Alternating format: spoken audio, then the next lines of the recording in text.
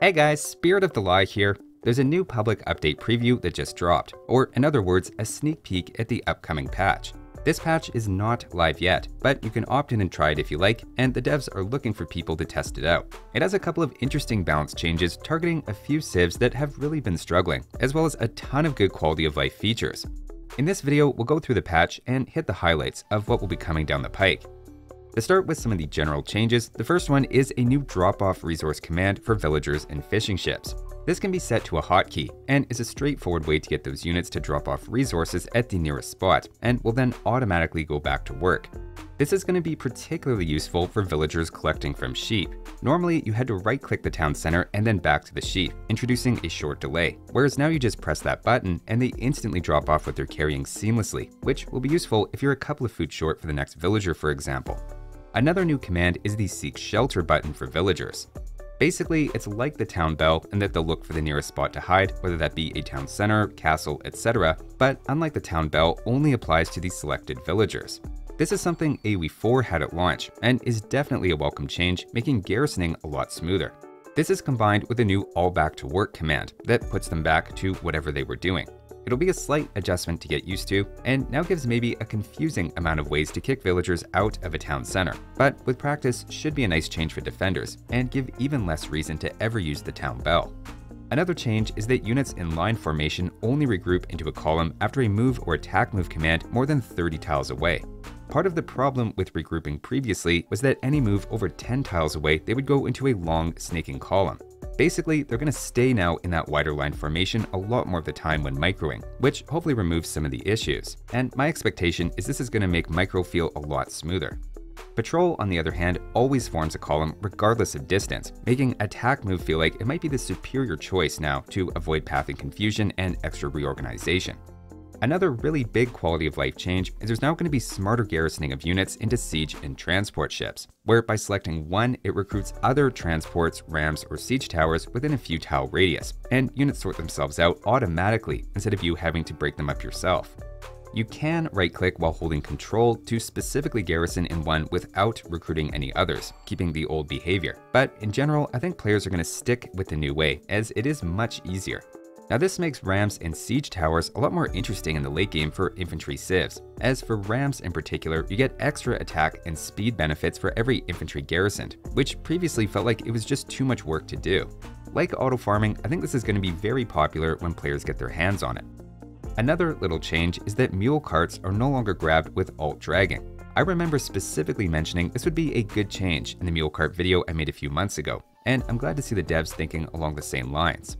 This should make garrisoning villagers in a wood line a lot easier for Georgians and Armenians. And if you like the old behavior, you can still drag select like usual and grab the villagers plus the mule cart, while this just gives an extra option with holding alt while dragging. Now, the next change I think is going to lead to some confusion and has to do with siege. They say that siege weapons will now do their full damage in the radius of the projectile instead of the center point. If you're not well versed in AoE2 mechanic minutia, this might sound huge, and it's easy to interpret this to mean you'll be flattening huge armies with mangonels now, but that's not what's happening, as they're saying the radius of the projectile and not the radius of the entire blast damage around it. What this actually means is you still see the regular gradient, where you get the most damage hitting something straight on as opposed to just off center.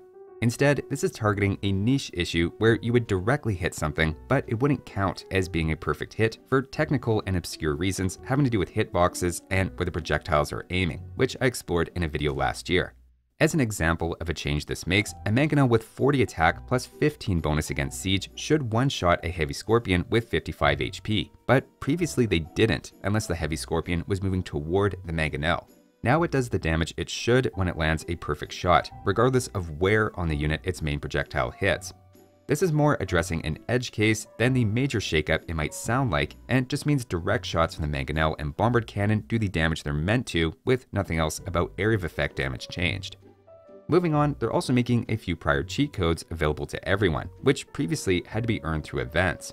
The first is Grab Your Pitchforks, turning the player's villagers into Flemish militia. The next is My CPU Can Handle It, boosting a player's pop cap to 1000. The last is Flemish Reformation, turning all villagers into monks. Honestly, they're not the coolest cheat codes in the world, but there you go. Also, for players looking for more wacky settings, you can now unlock additional, more extreme map sizes.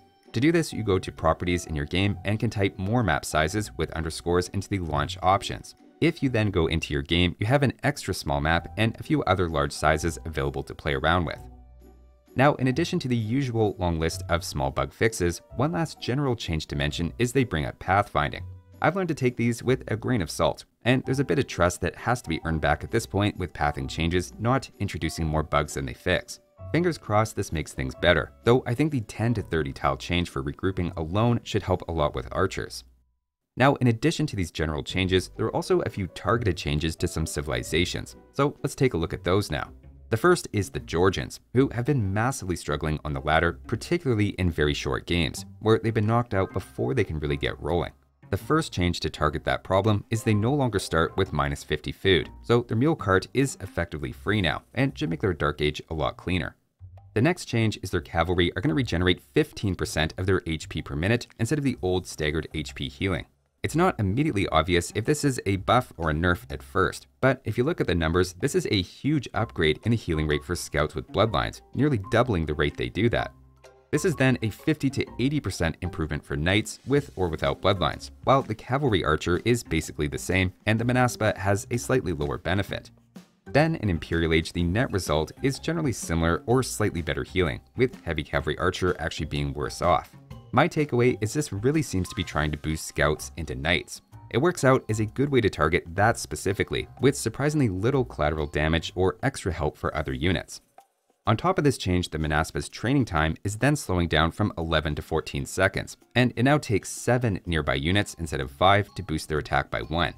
This change is obviously to slow the snowballing of that unit, and with the cleaner Dark Age, better feudal scout healing, and better knight healing, seems like they're really trying to target the early to mid game where Georgians were weakest, while then cutting down on the oppressive late game. Overall, it just seems like a very smart set of changes to me. Next up is for the Incas, who have just a small fix to the Eagle Warrior and Skirmisher line. I usually don't mention small fixes like this, and hadn't noticed the food values were miscalculated before, but both of those units are now discounted by 1 more food each. Moving on to the Italians, this is another civ like the Georgians that have really been struggling. Their change is that the Genoese crossbow's training time is dropping from 18 to 14 seconds, making it easier to mass. Italians definitely could use a buff, and especially on Arabia, we're really tanking in the mid-game against a lot of cavalry civilizations, ironically enough, considering their unique unit is supposed to specialize against those. And we'll see if this has the desired effect and can help that unit out. And finally, the Tatars are also getting a change, that their Flaming Camel will no longer require Timrid Siegecraft to unlock. You just get access to them in Imperial Age at the Siege Workshop, though their training time goes up from 20 to 30 seconds to reflect how much easier those are to build in castles. Remember, their attack bonuses are mostly anti-elephant, with a little anti-cavalry, camel, siege, and building as well. They certainly have their use cases, and feel enough like siege units that it's probably the building that makes the most sense.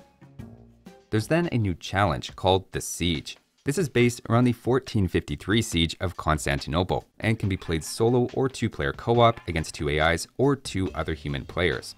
I'm not sure if this is based on the Constantinople scenarios in the Victors and Vanquished DLC or not, and haven't tried it myself, but I like they're continuing with the idea of the patch challenges.